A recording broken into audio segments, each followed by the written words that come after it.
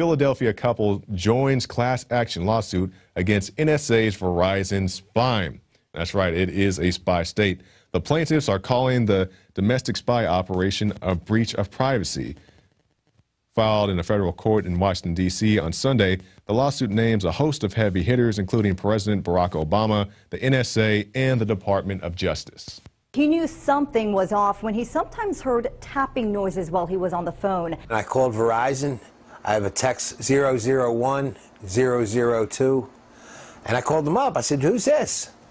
And they said, "It's somebody listening in from the United States and someone from Afghanistan." Strange claims the text started soon after his hero son's death and when he demanded answers from the government. They didn't want nobody asked. No. Okay, so that was a father of a SEAL Team 6 soldier. His son died, in the helicopter fiasco. And he says, I just want answers, and they didn't want to give questions. So on more than that, we have that same father giving his testimony of what happened to his son and also the reaction he got from President Barack Obama. To put my son in the most elite SEAL team in the world in a Chinook helicopter over an active battle that's going on for 3.5 hours, unacceptable. Unacceptable. Somebody has to answer for this. You know? A Chinook from 1985, you know, look outside the picture, you know, who's getting paid to keep rebuilding these Chinooks? Who's making the money, right? 93 days after killing bin Laden, all of a sudden you're going to put 22 of the most elite in SEAL Team 6 in the world and 8 other great Americans into a Chinook over the battle. President Obama comes up to me and he says, Mr. Strange, he grabs me by the shoulders, Michael changed the way America lives.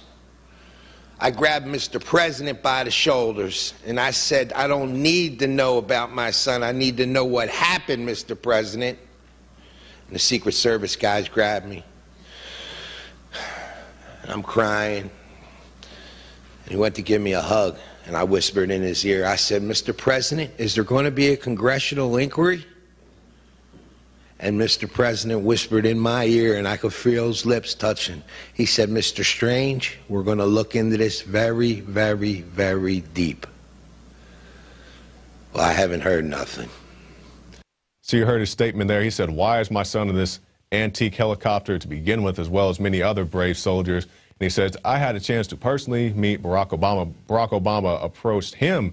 In fact, he says, sir, I'm very sorry for your loss. He says, Mr. President, let's not worry about my loss. My son knew what he was signing up for. We just want the answers of how this could happen. The president assures him we will look very deeply into this. And then a couple of golf games and scandals later. In Barack Obama's defense, he does have a new scandal come out every week he has to deal with or shift the blame to somebody else. Visit Infowars.com and PrisonPlanet.com. When you're on the site, you can also tune in 24 hours a day to my daily radio broadcast. There's also a free iPhone app to listen to the syndicated radio show when and where you want.